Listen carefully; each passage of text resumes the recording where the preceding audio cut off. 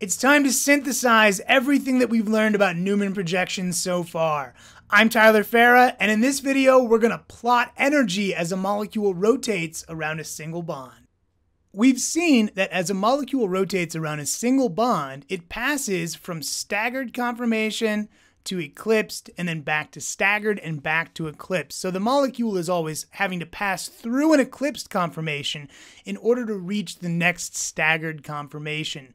And we've also seen that staggered conformations are generally preferable to eclipsed conformations, and the reason why is all about energy. The electron clouds of functional groups are going to repel. We call this repulsion torsional strain, and we minimize that strain, that repulsion, and thereby the molecule's energy gets minimized when we're in the staggered conformations. So the result of this is that the molecule doesn't generally cleanly, neatly spin around its single bond.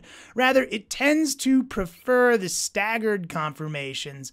And to get from one to the other staggered conformation, the molecule kind of clicks into place, rapidly spinning past these eclipsed conformations. Let's take a look at an example that ties all of these ideas together. In this example, we're asked to graph the energy of a molecule as it rotates through its 6 total conformations. That's 3 staggered and 3 eclipsed. And again, we're going to expect that it alternates staggered, eclipsed, staggered, eclipsed. So let's build a graph.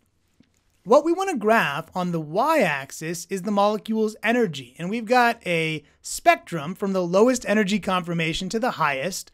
And we're going to go through the different conformations here measured by what's called torsion angle. And the torsion angle of 0 degrees is going to be taken to be the most stable of our molecule's conformation.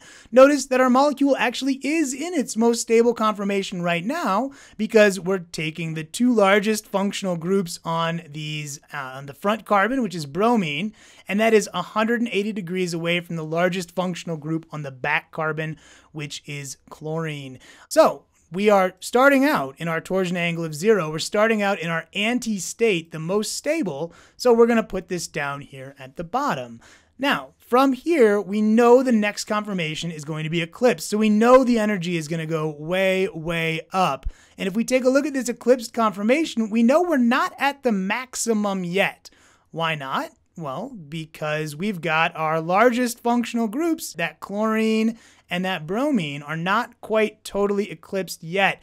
In fact, in the video on eclipsed conformations, we saw that this was actually the lowest energy of our eclipsed conformations because our largest functional group on the front is paired with hydrogen on the back, and our largest functional group on the back, chlorine there, is paired with hydrogen on the front. So even though the energy is going to be significantly higher, what we would expect is that we're not quite near the maximum yet. There we are. We rotate another 60 degrees, and what we find ourselves in now is a gauche conformation. In this conformation, bromine is right next to the other largest functional group, but we saw in the staggered conformation that this is not the worst of the gauche conformations. This is the more stable gauche conformation. We haven't yet reached the worst staggered conformation, so we're going to have a little bit higher energy because we're gauche staggered compared to anti-staggered, but definitely lower energy than any of our eclipsed conformations. We do another rotation, and now we have the largest functional group stacked up, so we're now at total eclipse. We're at the highest energy conformation, and we've peaked this molecule's energy. The molecule is going to quickly spin away from this conformation to get into the next gauche conformation, which at this point is the worst of the gauche conformations, but again, not as bad as any of the eclipsed conformations.